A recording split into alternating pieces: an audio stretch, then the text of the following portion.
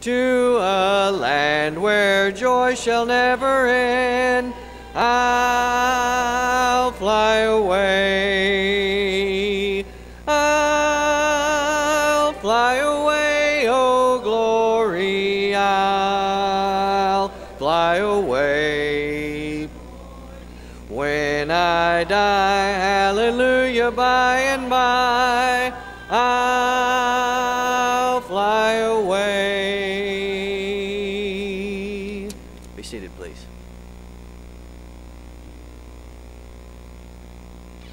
Good morning.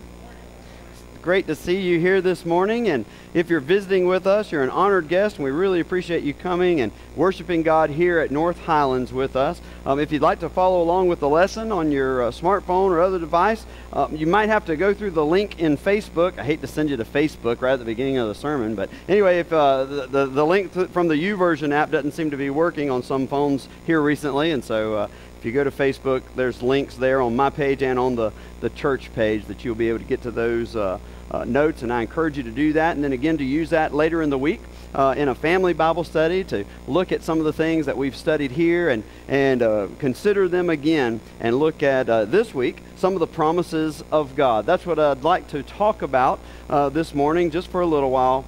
The promises that God has made to us, the certain promises that He has helped to establish our faith on based on His holy and certain word. He has given us promises. He has fulfilled so many promises in the past, and we're going to look at one example of that when we consider the children of Israel, how that He saved them from slavery in Egypt and delivered them into freedom, and then tried to give them a land of rest, tried to give them the promised land, and yet that first generation out of Egypt was faithless. They didn't take that land, and a whole generation of God's people were lost. A whole generation died in the wilderness because they didn't have faith. Because of unbelief, they were not able to enter in to the promised land. You know, there's many instances of faithlessness from this generation, but I think this refusal to accept the promise here at the end,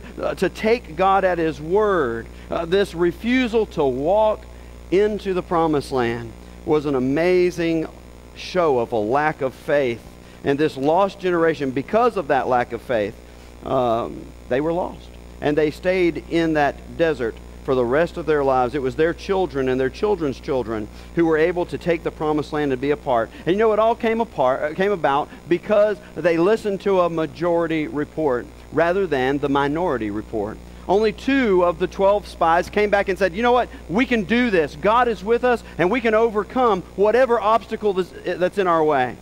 But 10 of those spies, they were faithless. And they came back and they said, there's giants in the land. There's walled cities. This place is fortified. There's no way we can do it. You see, they were looking at what was before them, but they were looking with no faith in their heart whatsoever. They didn't count on what God had already done for them. And when you think about who these people were, you got to remember what God had already done for them. The fact that deliverance was already proven to them. It was already proven. He had shown His ability to deliver on all of His promises. He had made a promise to Abraham to give them this land. He had made a promise that He would make a great nation out of them, and then from that nation that the whole world would be blessed. And so these 3 promises that everything rested on in the lives of this nation, this group of people, this family of Israel. You know, they were rescued from that slavery. God had brought them miraculously through the Red Sea, and these are the same people who saw that.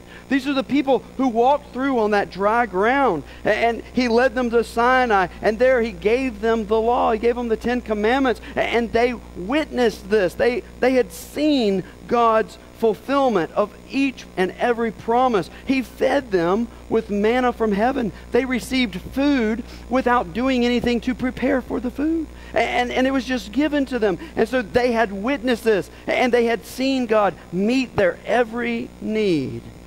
And still, when it came time for them to step out by faith, they had none. In Deuteronomy chapter 4 and verse 9, it says there, only take heed to yourself and diligently keep yourself, lest you forget the things your eyes have seen. unless they depart from your heart all the days of your life. Now teach them to your children and to your grandchildren. They had been told, listen, don't forget. Don't forget all that God has done. And today we struggle with the same unbelief, don't we?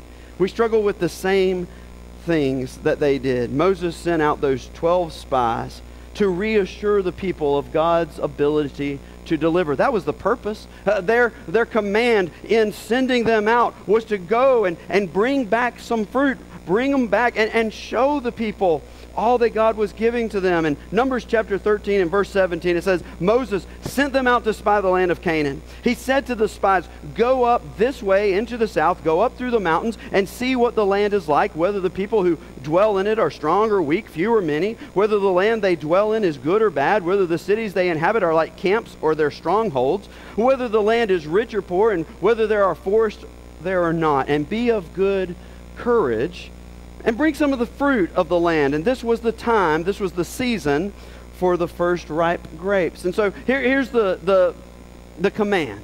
Go and bring back things to prove to the people what a wonderful land God is giving to us.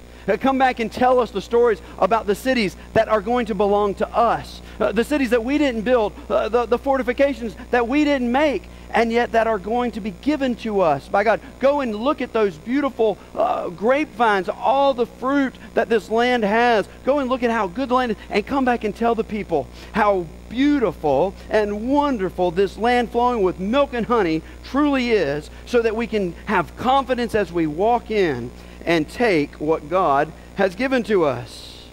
You see, these spies were given instructions about what to look for and how to go about their job. The fact is, our deliverance has also been proven by a loving and powerful Father, a powerful Savior. You know, in Romans 15 and verse 4, he tells us that whatever things were written beforehand, like this story that we're reading about in Numbers 13, he says, whatever things were written beforehand were written for our learning, that we, through the patience and comfort of the Scriptures, might have hope. He says, you see how God fulfilled promises to these people? He's going to fulfill His promises to you too. You see how God dealt with His people in the Old Testament? This is how God deals with you. You see the love that God has for His people in the Old Law. He has that same passion, that same love for you. He says all these things are written so that you might have hope.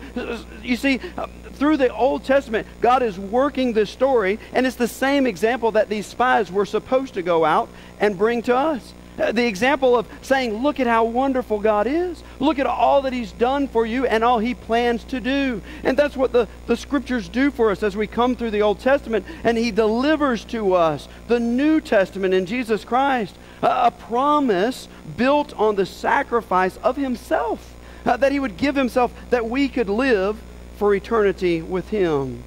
There in Romans 15 and following in verse 5, it says, Now may the God of patience, the God of comfort, grant you to be like-minded toward one another, according to Christ Jesus, that you may with one mind and one mouth glorify the God and Father of our Lord Jesus Christ. Therefore, receive one another, just as Christ received us, to the glory of God. Now I say that Jesus Christ has become a servant to the circumcision for the truth of God, to confirm the promises made to the fathers. You see, he says, I want you to learn from the times past so that you will understand who Jesus is. And the fact that Jesus is the culmination of all of those promises that have ever been made to bring about the salvation of mankind, to lift up mankind to the Creator, to the one who gave us life in the first place. So we should approach the throne of God. We should recognize all that He has done and walk confidently in this life through whatever obstacles we might face. Now, I don't know what obstacles are in your way right now. I don't know what kind of struggles you are facing right now, but I do know that everyone is either just coming through an obstacle, about to face an obstacle, or you're in an obstacle right now. You're in a struggle right now. Maybe a struggle even for your faith. And I would encourage you to remember that every struggle in this life, it calls out to the heart of God.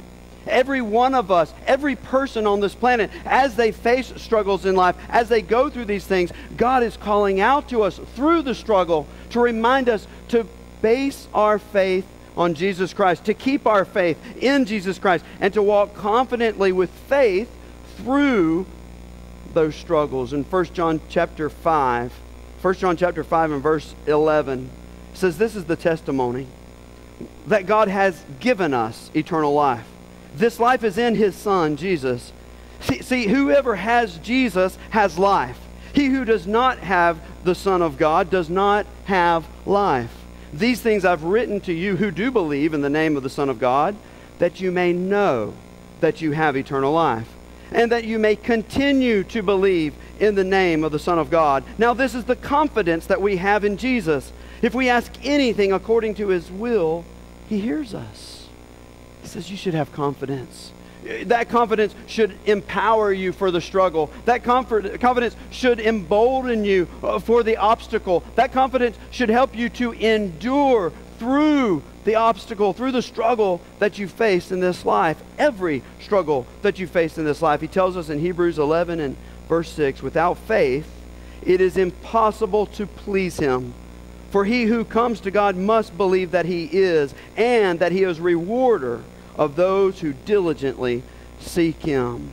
Oh, if those 10 spies just would have had faith.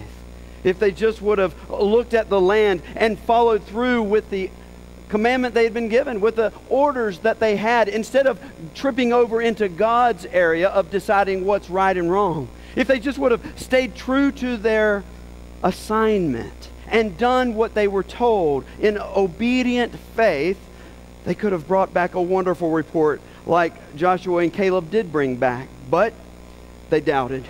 Deliverance was doubted. Notice the majority report as we read in Numbers chapter 13 and verse 27. It says, then they told him and said, we went to the land where you sent us. It truly does flow with milk and honey, and this is its fruit. They bring back these grapes. They bring back the fruit of the land. And nevertheless, they say, the people who dwell in the land are strong, and the cities are fortified and very large. Moreover, we saw the descendants of Anak there, meaning giants. The Amalekites dwell in the land of the south. The Hittites and the Jebusites and Amorites, they dwell in the mountains. And the Canaanites dwell by the sea and along the banks of the Jordan. Here's their majority report. They're saying, it's too much. Instead of seeing these cities as places where they now will occupy, places that will give them safety, they see them as places that they can't take. They see them as places that stand against them. They see them as obstacles, as walls that will keep them from having the promise that God has made. Notice in verse 31, the men who had gone up with Caleb and Joshua, they said, we're not able to go up against these people. They're stronger than we are. And they gave the children of Israel a bad report of the land, which they had spied out, saying, the land through which we have gone as spies is a land that devours its inhabitants. And all the people whom we saw in it are men of great stature. And we saw the giants, and we were like grasshoppers in our own sight, and so we were in their sight. You see, instead of faith, they feared. Even though God had promised them this land, they should have seen those people, they should have seen those obstacles, they should have seen those walls as something God was delivering to them, but instead they saw them as a problem. Instead of faith, they feared. And because of that fear, they went beyond the assigned responsibilities of their mission. They usurped the authority of God by inserting their own plans instead of faithfully following His plans. In Proverbs 3 and verse 5, it says, trust in the Lord with all your heart. Lean not on your own understanding. In all your ways acknowledge Him, and He shall direct your paths. And this is what they should have done. This is the lesson we learned from the past for our future, for our decisions, for the things that we face, to trust in the Lord and to put our confidence in what He says, the promises that He's given to us. In James chapter 1, the Holy Spirit speaking through James, the brother of Jesus, and he makes something perfectly clear. He says, my brethren, count it all joy when you fall into various trials, knowing that the testing of your faith produces patience. But let patience have its perfect work, that you may be perfect and complete, lacking nothing. If any of you lacks wisdom, let him ask of God, who gives to all liberally and without reproach. It will be given to him. But let him ask in faith, with no doubting. For he who doubts is like a wave of the sea, driven and tossed by the wind. Let not that man suppose he will receive anything from the Lord. He's double-minded. He's unstable in all his ways. He says either you follow God's plan or you follow your own. Either you put your faith in Christ and you have confidence in Christ to see you through, or you don't. Because when you doubt, when you refuse to follow by faith, then you're shrinking back from the promises of God. You're shrinking back from God Himself. The Holy Spirit gives us some insight in Romans chapter 11. I encourage you to turn over there. I'm going to be reading from the English Standard Version, Romans chapter 11. This can be somewhat hard to understand, but when you come at it and understand that he's speaking about some of these very things that we're reading about, I think it makes a lot more sense. In Romans chapter 11, verse 1, Paul says, I ask then, has God rejected His people? Well, by no means. He says, has God rejected Israel? No, He didn't reject them. They rejected God, but He never rejected them in this. He says, by no means, for I myself am an Israelite, a descendant of Abraham, a member of the tribe of Benjamin. God has not rejected His people whom He foreknew. Do you not know what the Scripture says of Elijah? And remember in 2 Kings chapter 19, here's Elijah, and he's fearful for his life. He has destroyed the false prophets, and now he's on a run for his life. And he reminds them about this. He says, what is it that God said to Elijah? Elijah said, Lord, they've killed your prophets. They've demolished your altars. I alone am left, and they seek my life. But what is God's reply to him? God says, I've kept for myself 7,000 men who have not bowed the knee to Baal. So too at the present, Paul says. He reminds us, he says, remember, there was always a remnant. He says, now you keep your faith, you keep your hope. He says, so too at the present time, there is a remnant chosen by grace. He says, God wants to extend His grace to the people of Israel also. He wants to extend His grace to those who even don't believe. He wants to give it to them. Verse 11, it says, so I asked, did they stumble in order that they might fall? By no means. Rather, through their trespass, salvation has come to the Gentiles to make them desire it more. Now, if their trespass means riches for the world, and if their failure means riches for the Gentiles, which I would remind us in this room, we are, he says it means riches for you. How much more will their full inclusion mean? Now I'm speaking to you Gentiles, inasmuch then as I am an apostle to the Gentiles, and I magnify my ministry in order somehow to make my fellow Jews jealous, and thus save some of them. He says, look, the point that God is bringing us to is a point at which those who don't believe will believe. But they're not going to believe until they see your faith, until they see you walking by faith, until they understand that your deliverance is certain by the way that you live your life. He says it's so important that we who have been brought to Christ, even though we have no family heritage in the nation of Israel, in the Jewish nation, he says, but now you are an example for them, that they might also come to faith. He says in verse 18, don't be arrogant toward the branches. If you are, remember that it is not you who support the root, but the root that supports you. He's reminding us that it's Abraham. It's those people of faith in the old law that we learn from, who had faith in Christ, who had faith in God's promises to bring them to Christ. And they continued in their faith. And here we are, standing on the foundation of their faith. What they taught us through their lives is what we grow in towards Christ. And he says, now you make sure you are growing in your faith, that others might be able to follow you, that they might build also on your faith. He says in verse 21, for if God did not spare the natural branches, neither will He spare you. Note then the severity and the kindness of God. Severity toward those who have fallen, but kindness towards you, provided you continue in His kindness. Otherwise you too will be cut off. And even they, if they do not continue in their unbelief, they can be grafted back in, for God has the power to graft them in again. Here's the point. He's saying, look, I know they failed, but they can stand again. They can rise up again. And the message to us this morning is God says, I know you've failed. I know that you've fallen.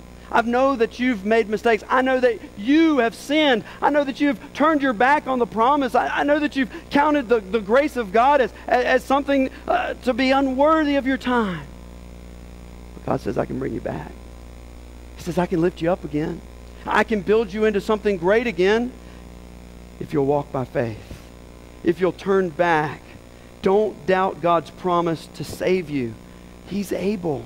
Not only is He able to bring those who doubted back, He's able to bring you back. He's able to bring me back. He's able to deliver us into a great victory. In John 14, Jesus told us, let not your heart be troubled. You believe in God. Believe also in me. In my Father's house are many mansions. If it were not so, I would have told you. Now I go to prepare a place for you. And if I go and prepare a place for you, I will come again and receive you to myself, that where I am, you may be also. And where I go, you know, and the way you know. And Thomas, he says, Jesus, we don't know where you're going. How can we know the way? And Jesus said, I am the way. I am the truth. I am the life. No one comes to the Father except through me. Now, church, don't doubt your deliverance. Don't doubt God's promises to you. Don't ever turn your back on what God has done in the past for those who put their faith in Him and what He will do for you as you keep your faith in Him, walking into an unknown future. Trusting Him with your daily needs. Trusting Him for your deliverance from whatever it is that troubles you. I want to encourage you. Don't be like those 10 spies who were faithless.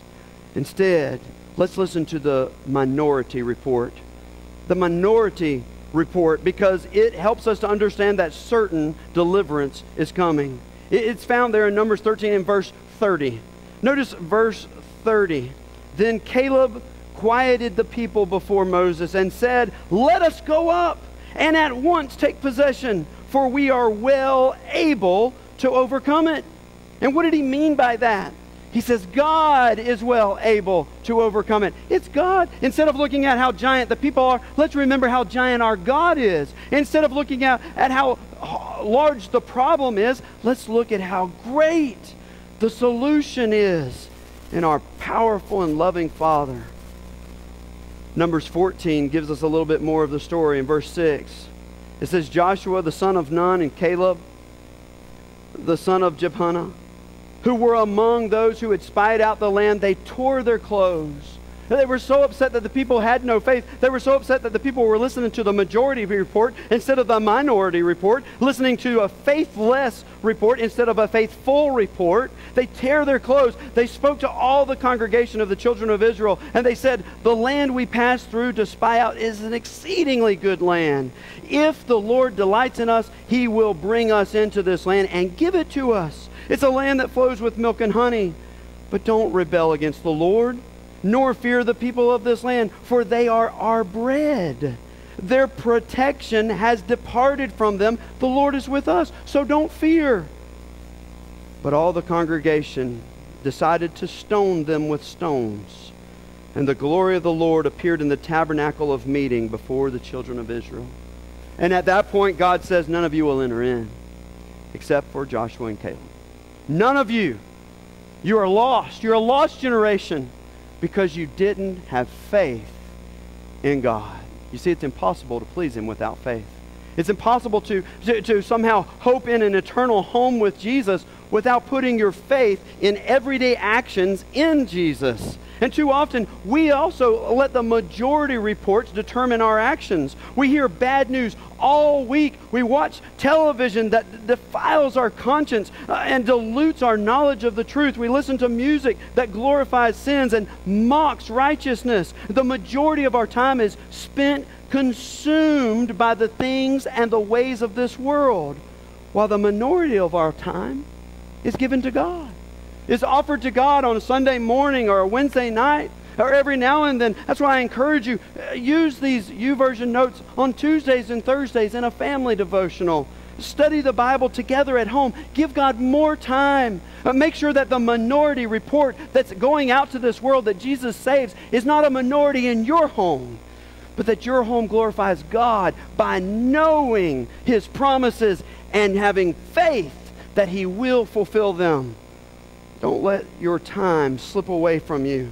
Don't let the moments that you have to impact your family with faith get away from you, because this is the time that you have. Caleb and Joshua had seen the same obstacles as those other 10 spies. They walked by faith, not fear. They had confidence in God's ability, not their own ability, but God's ability to deliver them. And like Paul, inspired by the Holy Spirit in Philippians 4:13, they said, we can do all things. And we can do all things as we face adversity, as we face struggles, as we face obstacles. I can do all things through Christ who strengthens me. In Hebrews 13 and verse 6, it tells us we should boldly say, the Lord is my helper. I will not fear. What could man do to me? Your deliverance is also certain. But will you approach life as one who conquers or one who is conquered?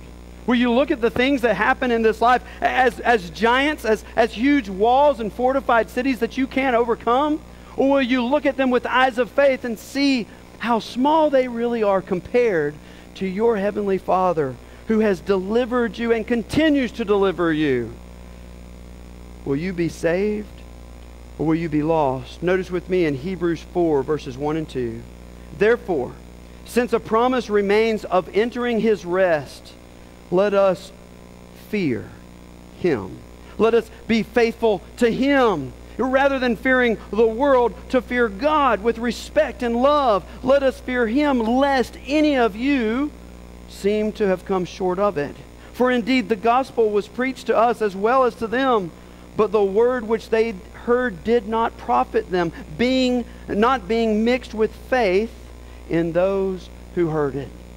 He says it's not enough to hear. It's not enough to know all that God has done. It's not enough to recognize the facts of history. It's not enough to understand intellectually the things that have occurred in the past. It says it takes faith. And that when you hear those things of the past, for faith to be created into your heart, and that you would live differently day to day than those who don't have faith. And by living that way, Jesus says, many will be brought to the kingdom because of your faith. So I want to encourage you this morning. I don't know what you're facing, but I know who you face it with. You face it with Jesus. He stands right beside you. He walks for you, and He stands with you to overcome whatever obstacle there is before you. I encourage you, keep your faith in Him and walk closely to Him, bringing your family alongside of the Savior, that they might have opportunity to grow in their faith and walk by faith in this fallen world. If you're here this morning and you're not a Christian, we encourage you, stand with Jesus. Come to be a part of Him, having your sins washed away by His precious blood. And if you are a Christian but you've struggled, God says, I'll bring you back. I'll make you more than you ever were. I'll give you a hope. I'll bring you to a land of rest, a heavenly home, a great and wonderful eternal home in the presence of God your Father. Whatever your need is, won't you